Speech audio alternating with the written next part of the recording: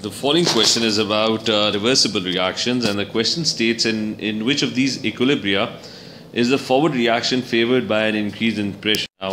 Now, what he's referring to is the Lechatelier principle, which states that. So I've written the Lechatelier principle down. It states that the higher pressure favors the side with less gas moles or less volume side. So if you increase pressure, you're basically compressing the substance.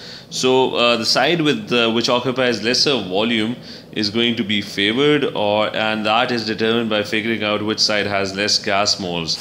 Now, if you look at option 1, option A over here you have two HI molecules. They're in gaseous state, so that's 2 moles. And in your products, you have a hydrogen molecule and an iodine molecule, and that's also equal to 2 moles, 2 molecules. So on both sides, you have equal number of molecules of gas. On the left hand side, there are 2. On the right hand side, you also have 2. So if you increase pressure, there is no side with less volume or less gas moles. Both sides are equal. So this equilibrium would not shift anywhere, whether it's going to favor the products or it's going to favor the reactants. And if you look at the next option, option B, you would notice that in the reactants you have just 1 mole, and in your products you have 2 moles of NO2. So you have 2 moles. So increasing pressure would favor the side with less gas moles. So in this case, the equilibrium would favor the reactant. It's going to shift backwards.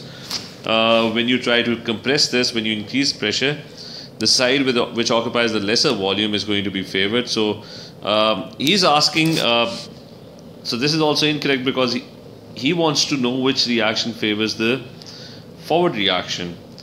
Moving to option C, you would notice that the reactants have 3 moles, 1 O2 and 2 NO molecules, so that's a total of 3 moles, whereas your products have a total of 2 moles. So in this case, if I increase pressure, equilibrium would favor the side with less gas moles, so it's going to be forward.